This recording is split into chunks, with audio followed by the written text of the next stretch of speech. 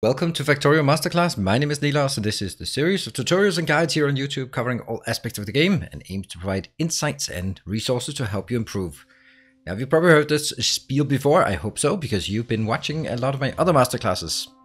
Today we're going to continue sort of where we, on the streak we're on. We did the green circuits, we did red circuits, and now we're going to do blue circuits, or processing units as they're actually called, which will finish up our circuits for the end game and allow you to transition beyond sort of the first rockets and into the later games. Now remember that each of these tutorials, or each of these episodes,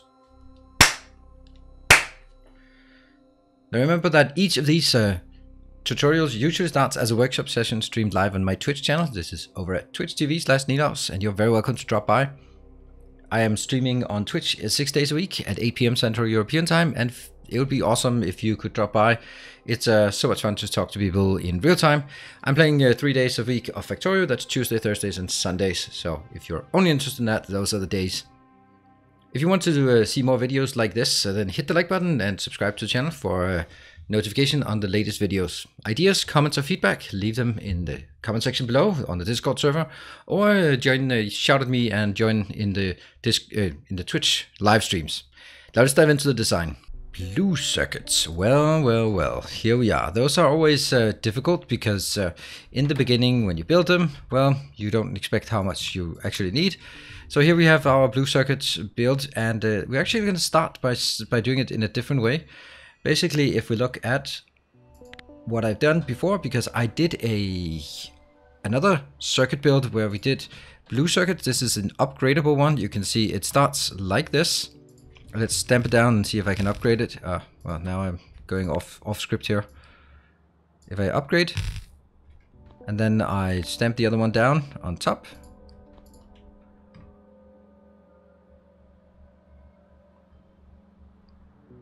Here.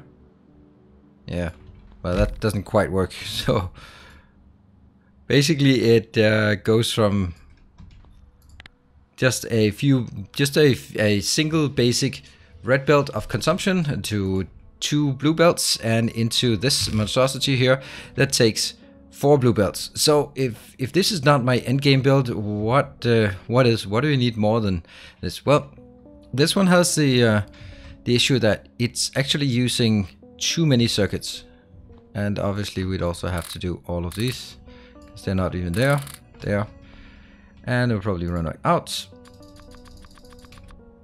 Right, so what we're seeing here is that if I look at this, if I do that one, I have to look at it in a blueprint to see how many circuits there are, or how many. So it's using 88 productivity modules, 62 speed modules, and 31 beacons. So we try to keep those things in mind. That's basically our deal here. So this one is consuming 4 full belts, but could we do something that's better, something that's more efficient? I know that there's also some people who take great offense about the, let's say, the way of doing piping, but I don't care.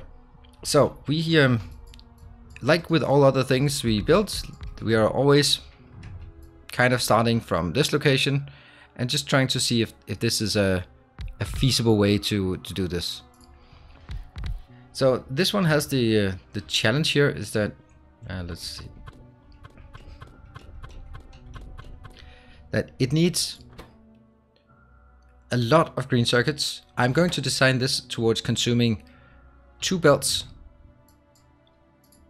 of green circuits, and let's figure out how many it takes to do that. That's consuming 66, so let's get a bit more of this out and just see how big it would have to be. That one, 99. I'm going to take one out. I'm using max rate calculator here, 88. Yep, so that's it. And then we'll pretty obviously just throw in an extra one just to make sure that we get closer to the ideal. Actually, we'll take 2, something like this. And there, 90.5. So this is consuming 2 full blue belts exactly, entirely. Great. And so this is going to be sort of our base. But how are we going to get 2 blue belts in here? Well, the simple thing is going to be like this. Except for this one. And basically go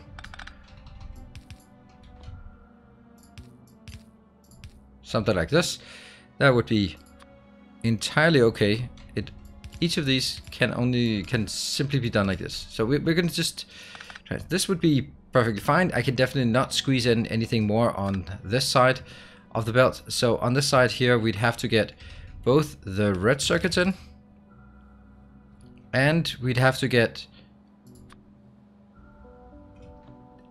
some here. So that is already problematic. So what we could do is we could do this thing, and that's kind of the only way we could do it. So I could take reds in, blues out, reds in, blues out, and then they could be on a separate belt. Let's make sure. I have promised a long time ago that I would remember to do this.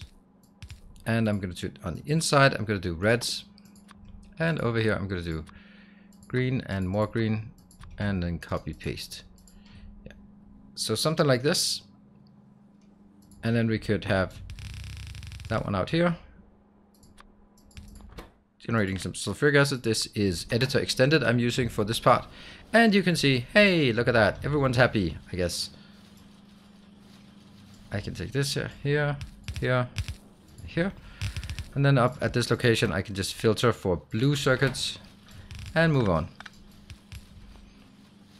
And I'm going to take this one to capture it there.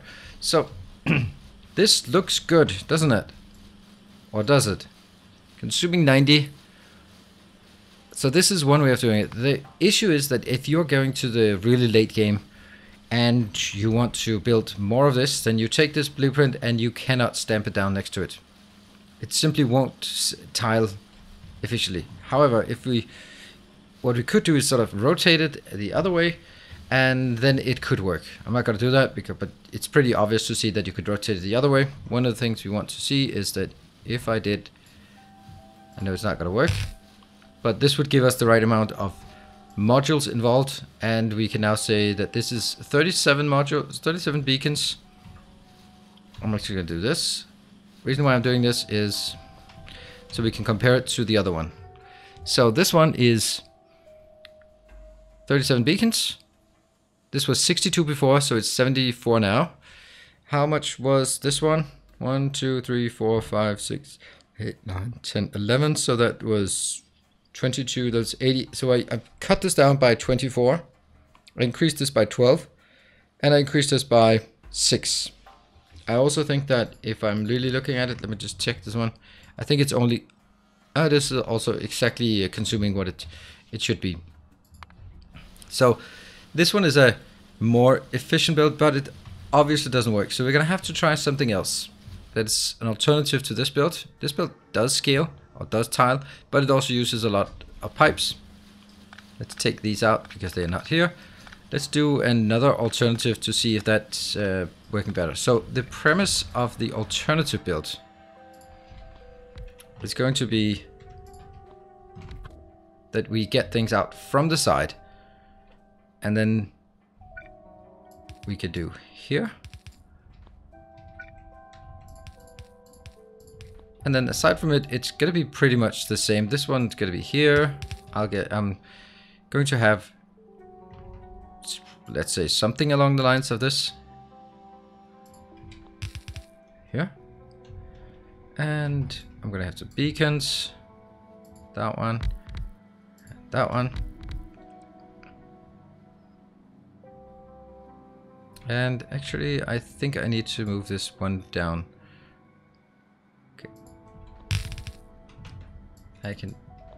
I'll take this up here. You can see now things are going to be slightly different. So I'm going to have this one up here.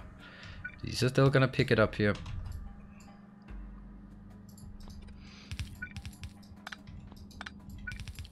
That one. Inbound, inbound, outbound, outbound. Inbound, inbound, outbound, outbound. Oh. Okay, let's try to be repeating pattern instead. Inbound, outbound. There. And I'm going to get this one sort of by up here. And let's get one more of these. And now we get to see another little issue is if I build it here, you can see that the beacons and the assemblers are overlapping exactly. If they do that, they will not get enough beacons applied. So let's just do this. So you can see this one only has 10 effect sources, while this one has 12 effect sources, because this one is only affected by these 3 plus these 3, and therefore that's going to be a big no-no. What if I do this? Not aligned, not aligned, not aligned, not aligned. I'm going to have to get a few more on either end, but that's kind of expected. If we do this one, I will just check if the numbers are exactly the same, and the only difference is that I now have better. So let's clean it up. Also, this one doesn't have any power, so we are going to build some power here for this one as well. That one, and let's try to be consistent and build it there as well.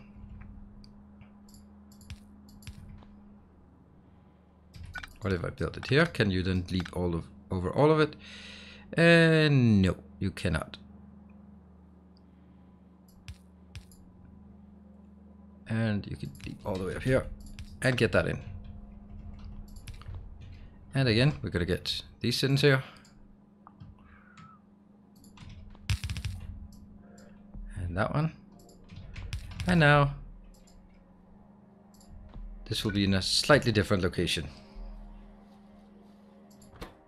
Is producing, and all I need is this one up here. There. And let me just go through. Well, not that one. And let's get some lights. I can do it right above the inserters, right above the inserter, right above the inserter. That's repeatable. So that is an alternative. You can do this one, but you will have the pipes on the outside. That means you can only tile it by 2. Or you can build this one. This is the one I prefer. It uses slightly more modules, but it can be tiled much easier. So this one, I'm going to hold shift so we can see. Now we're at a point where we use 26 beacons for this. Well, actually that is kind of misleading. I'm going to go over here and build 1 and build 2. Because this, if I look at the consumption of this part, it is now comparable to that one. It'll consume exactly, it says 181 and this one says 182, but it doesn't matter because it can only consume 180 because that's 4 blue belts coming in. So here we'll have 4 blue belts coming in. Let's take a look at the amount of modules and beacons. 40 beacons and 80 and 64.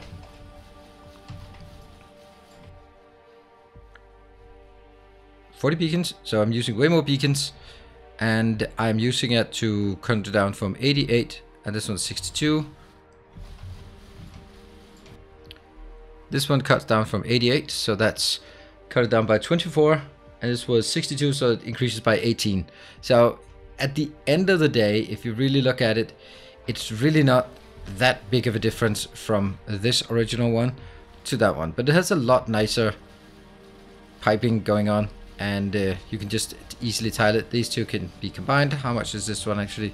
Each of these units is producing 6.3. So you need quite a lot of these to build a full blue belt. But this one, the one we built in the original, the ones that's upgradable, is also quite fine. I think I would prefer this one if I'm building a remote location, also from the fact that it goes in on one side, out on the other side. I do prefer that, while this one, very much a bus bait build where it goes in and it comes out on the same side. You can also easily change it, but this is designed to go, this one cannot go back out on the same side it comes in because I'm reusing the same input belt to also become an output belt. So this one is definitely designed for trains where you load things in from one side and you load things out on the other side. So there you have it. That is my optimized blue circuit build. You can also use this one, but I wouldn't really recommend it. That's why I'm actually not putting it into the blueprint book that you will find in the description below, because I don't think this one has a reason to have it. If you want to build something like this, then just build that one instead. It's much nicer. If you want to really get a nice end game thing that you can just tile as much as you like until you run out of green circuits, because that will be what you're going to run out of. Not how many you want outbound, but how many you can supply inbound. Can you supply 32 lanes? Maybe. That's kind of, or 24 lanes or whatever you need to do. As we continue to scale this one up and see how much we can actually get it to. If we have like a full block of this. This is only getting to 38, so we are going to need one more and then to get a full belt. Right. That one will give us 44 point a tiny bit.